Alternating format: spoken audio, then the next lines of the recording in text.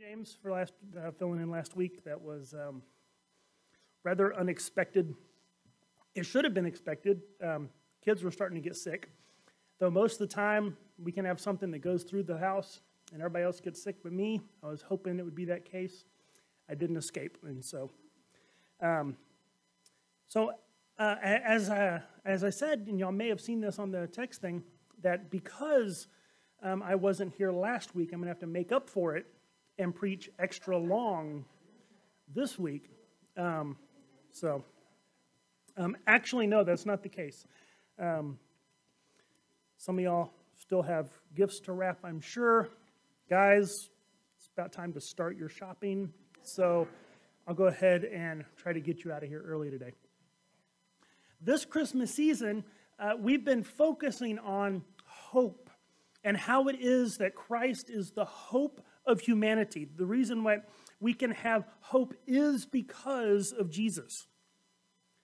So often in our lives, we feel hopeless because our sinful nature, our prideful hearts, the godless culture around us, the fallen world, draws us into a self-centered, self-seeking way of thinking. And the fact is, we see hopelessness, meaninglessness, despair on such a rise in our culture, in our society, because so many people have turned away from God, and that even those who say that they follow after Him on a day-to-day basis, more often than not, tend to act like God's not there. We live our lives in such a way that it's not focused on Him, but rather focused on ourselves. And we see the results of that in society, in culture, as families are on a decline. A lot of young people say that they just don't even see the point. Why bother? Unfortunately, suicide is on the rise, anxiety, depression, all kinds of mental health issues, because people feel cast about. They feel lost. They feel as if life is meaningless, as if they have no value, no hope.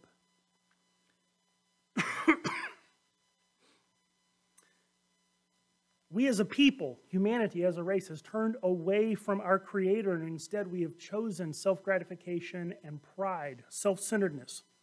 Adam and Eve in the garden, they didn't just happen to go eat some fruit they weren't supposed to, right? Like, just getting caught with their hand in the cookie jar.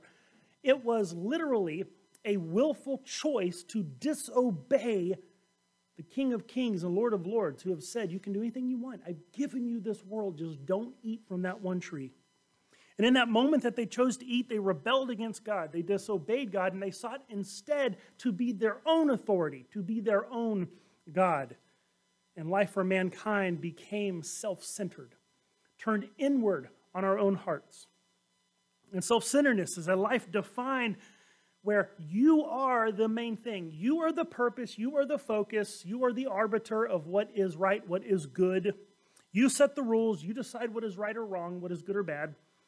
You live for your own happiness, and everything is about you. And so often this is how we live. And indeed, many of the things that we do that are the good and right things to do, we do out of self-interest, often not because it just is the right thing to do. This kind of life, self-centered, self-focused living, creates despair. There is a lack of purpose or meaning, because what purpose or meaning could there be given to you whenever it's just all about you? It sounds good on a surface level to say that you get to decide what your life is about. But purpose and meaning is something that you cannot create for yourself. It is designed into you by your Creator. And if you have dismissed the Creator, then what meaning or purpose could your life have? It causes despair when we focus on ourselves because there's no redemption. We know that we are flawed. We know that we are broken. That the sinful things we do comes from a broken and fallen heart.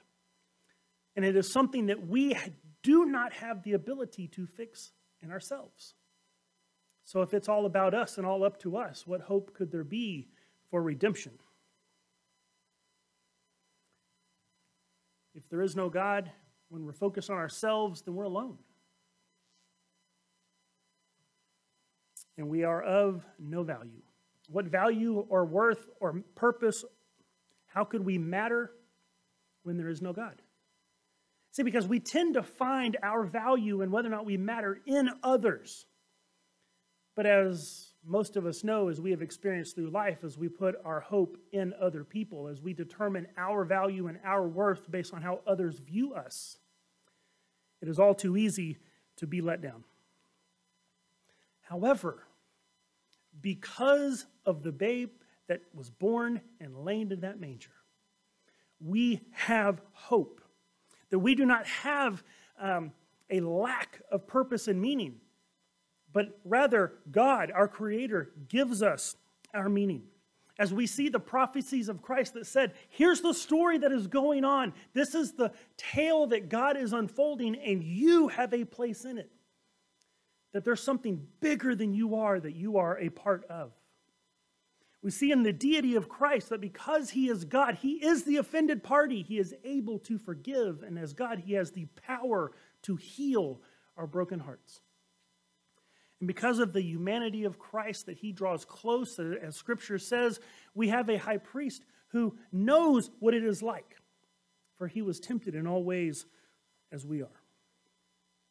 And lastly, the love of Christ shows that we do indeed matter, that we can rest secure in the value and worth that we have. So how is that? How is it that just because he loves us, then we can have hope? Well, according to the world's definition of love, love is, as you would expect from a fallen, prideful, selfish world focused on the self. It's all about, are you happy? Typically, whenever we say to someone, I love you, what we usually mean is, you make me happy. Or maybe with a slightly, more charitable bent, we mean, I want to make you happy. But it's all still centered on the fickle, whimsical emotions that are temporary and easily shaped and changed. We may feel like we are valuable because someone loves us in this manner, but then what happens whenever our feelings change? Or what happens whenever they decide they don't love us anymore? If our sense of value and worth, if the idea that we matter in this life is based on other people's fleeting appreciation of who and what we are, or even based on our own emotions, which can change and shift and come and go, we realize we don't, or at least we get a sense that we don't really matter after all. Some of y'all may have had a similar experience as I did whenever I was a kid. I was a socially awkward, weird little kid, and not much has changed. It's really easy to get a sense of, I don't matter, what's the point, life isn't worth it, whenever no one seems to like you. And so whenever we base our worth and our value on the whimsical, temporary, malleable feelings of others, including ourselves, then we can wrestle with, do we actually have value? Do we matter at all? And when you think of it in this sense, you can see how we actually cheapen what love is whenever we think of it in terms of happiness. That temporary, fleeting feeling of good. I mean, it's not a bad thing. God created that feeling, that sensation, that part of us. We are social creatures who desire and flourish whenever we have that community and that relationship and people who do value and do care about us. But that is not the key thing on which our value is based. Because that's about just making you happy. And life is not about just being happy.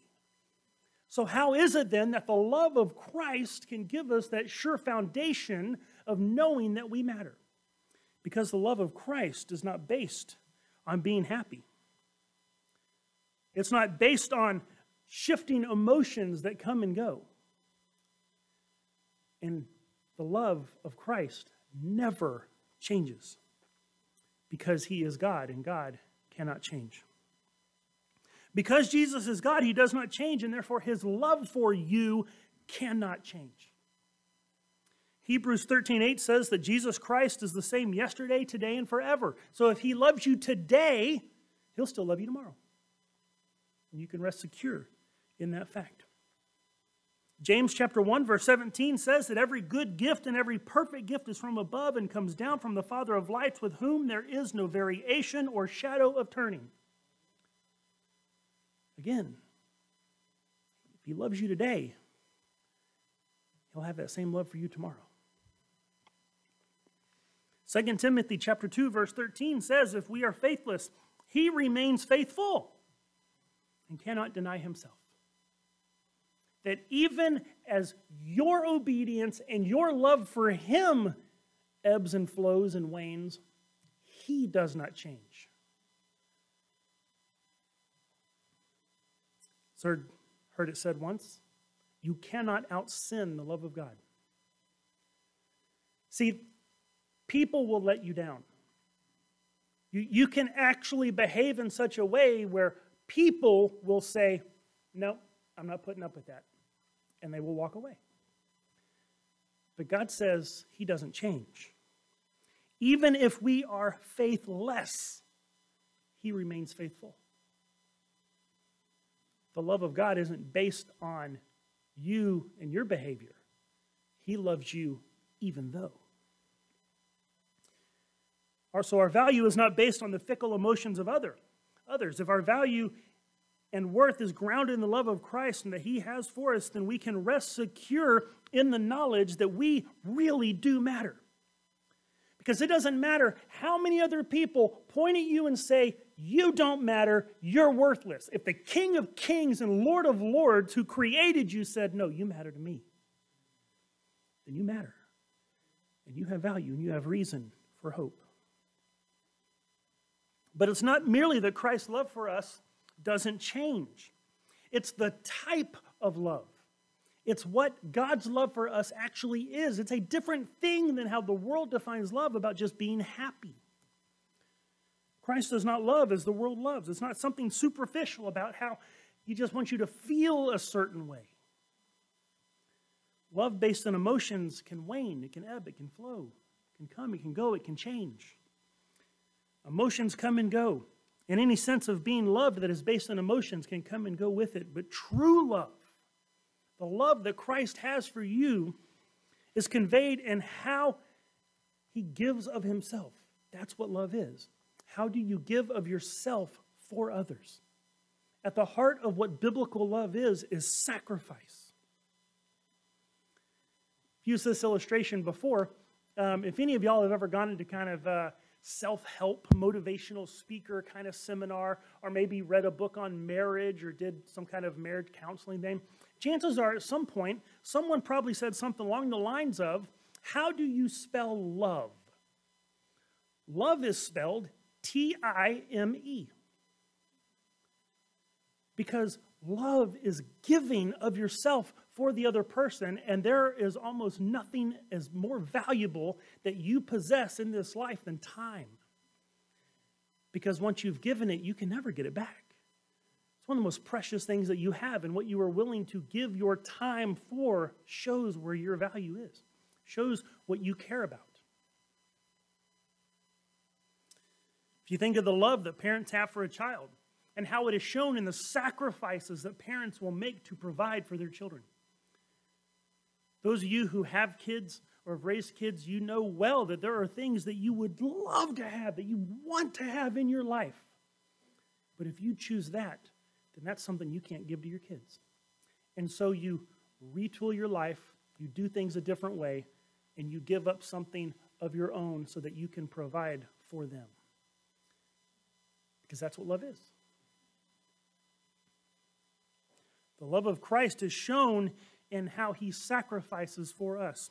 John 15:13 says, greater love has no one than this, than to lay down one's life for his friends.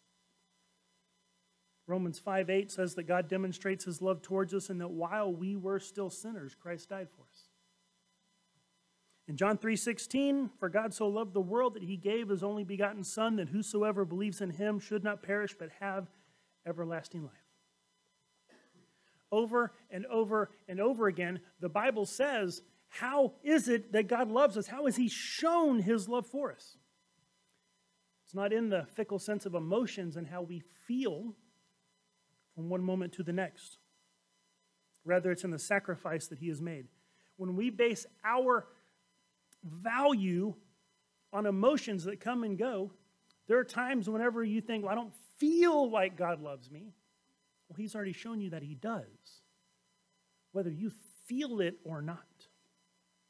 When we base our value on the emotions that ebb and flow of fallen human beings, including ourselves and our own emotions, then we have no sure basis to know that we matter, that we have value, and that our lives are worth something. But when we see that our value and worth is grounded in the love that Christ has for us, then no matter how we feel, or no matter how others may treat us, or how the ups and downs of life can throw us to and fro, we can still rest assured and know that we do matter, that we have value, that our life contains worth. Christ's love for us has been unquestionably demonstrated on the cross. As he went to the cross to pay the price for your sins, he showed how much he loves. We have no worry of that love ever being lost because he cannot change. If God loves you today, he will continue to love you tomorrow. And he has already shown you that he loves you by paying for your sin on the cross. So it cannot change. Whatever may come your way, whatever ups and downs of life, whatever insults and vitriol may be hurled at you from the world, whatever emotions may well up inside of you, cannot change the fact of the love that God has. Even in this fallen and broken world, knowing that we rest in the unchanging love by the King of Kings and Lord of Lords, we have reason to hope. In a world where your worth and value is based in the fickle, whimsical, temporary emotions of human beings, there is no sure sense of hope. But when the sovereign Creator, King of Kings and Lord of Lords says, you matter, then there is nothing in heaven and earth that can make it otherwise. And therefore, we have reason to hope. Because the sovereign Creator of all things, the author of life who gave you breath, stepped out of heaven and became that baby in the manger who would grow up to be the man on the cross who shows once and for all the love that God has for you. That little church on Liberty Hill, come praise the Lord, let your cup be filled. Raise your voices and we'll sing, let God's freedom ring from that little church on Liberty Hill.